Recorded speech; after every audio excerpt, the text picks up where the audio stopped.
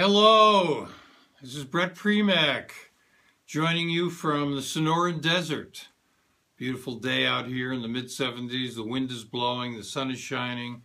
I'm looking out at the mountains here. What a lovely place to live.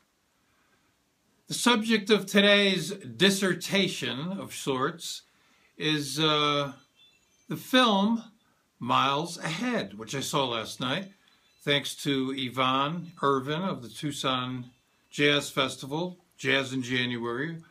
Wonderful event we have out here in Tucson every year for people from cold climates who want to escape the January frigid temperatures and hear some great jazz. So thanks to Yvonne for the invitation. I'd been wanting to see the film. That kind of propelled me out of the home into the theater. This is a film that a lot of people are going to talk about, obviously. People in the jazz community.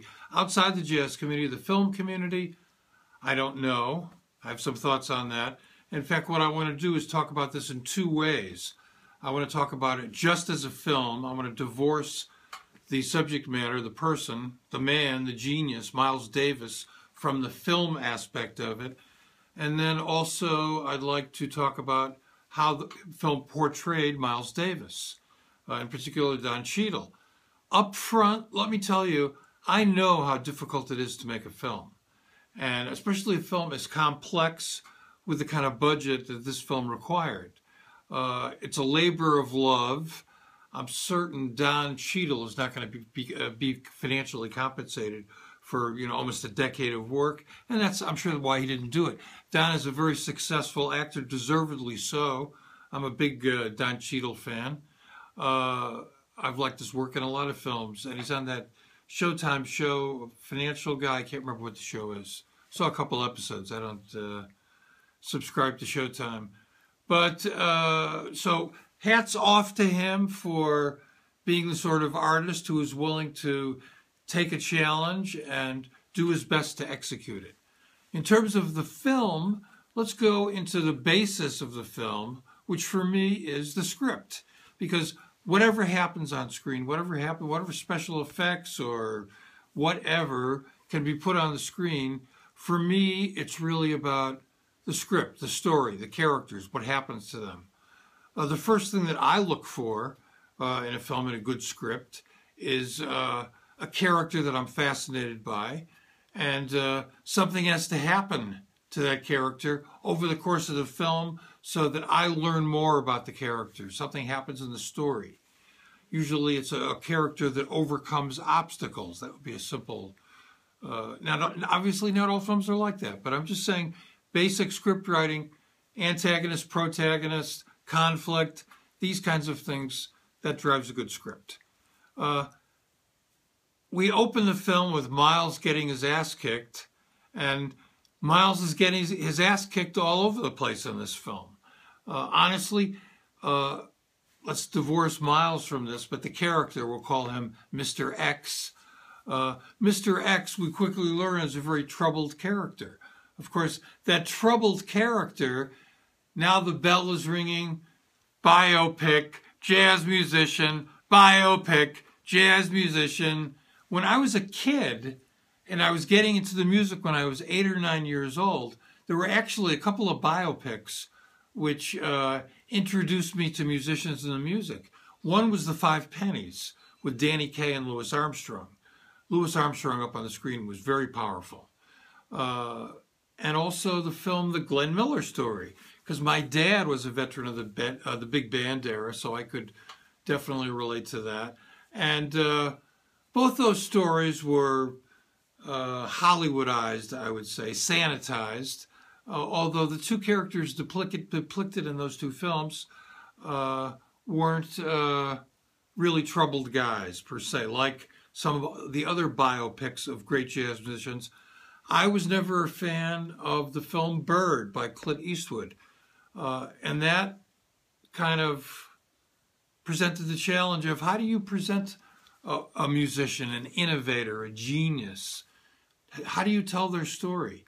Because the story that was told in Bird and the story that was told here about Miles, that's only a slice of their life. Their lives are much more complex.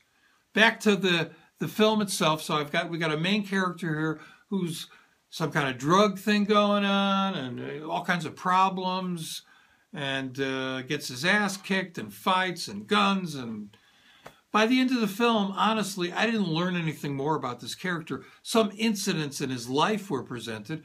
The character in this film was once beaten up by some musicians when he was standing outside of a jazz club where he was appearing. True story that happened to Miles Davis in front of Birdland.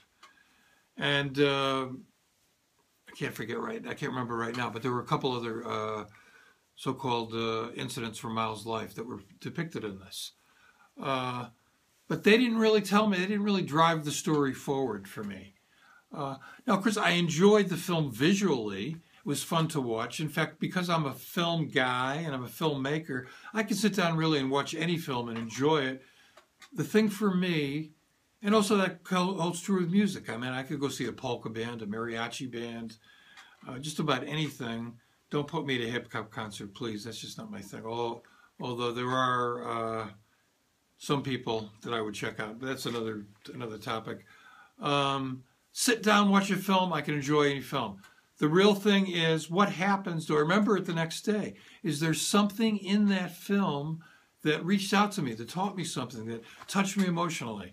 Most of the time, that doesn't happen. With the Miles film the next day, nothing. Well-made film. I mean, certainly the editing was good, but I found that a little too long. I was like squirming in my seat. I don't know. I have to look up the exact length there. But I just, after a while, because it was a lot of the same thing over and over again.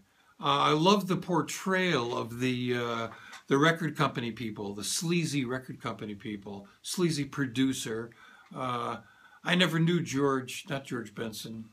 This is what happens when you're on the wrong side of 60. These names just don't... George Butler. These names don't come out of the air so easily.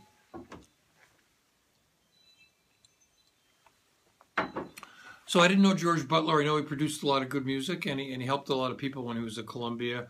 He was the kind of guy who could survive in that environment, like a Bruce Lundvall. Some people can navigate the corporate corridors of Record Kingdom and manage to escape with their dignity intact.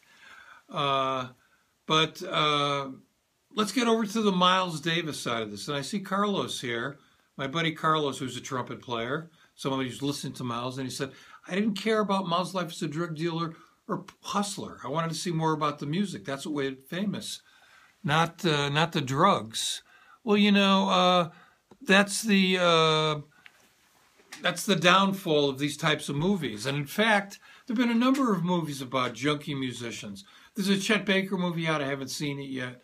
But I think back to the first one I saw like that when I was a kid was Sal Mineo, who had a not Sal Mineo, Gene Krupa's story starring Sal Mineo, which was, I think, the first movie that introduced the word marijuana to my ears. Maybe I was 10 or 11 years old. Hey, Dad, what's marijuana? That's a drug. Don't do that. Okay. But, Bird. Oh, my God, what a mess. So anyway, the story they chose to tell, Don Cheadle and his scriptwriter, was they focused on this supposed aspect of Miles's life, drug dealing junkie. Not really drug dealing, but being a junkie and violence and that type of stuff. Certainly that was an element of part of Miles's life. Miles has acknowledged that. And through that peephole, they decided to tell the story of one of the greatest. I mean, there aren't words to express how I feel about Miles Davis and his music. One of the remarkable creators of the 20th century.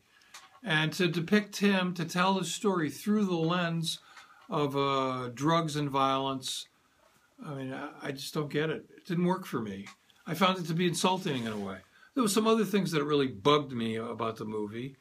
There was that scene at the end, which musically, actually, I found interesting, with Robert Glasper and Herbie Hancock and Esperanza, and Antonio Sanchez was playing drums. Wayne played a little bit.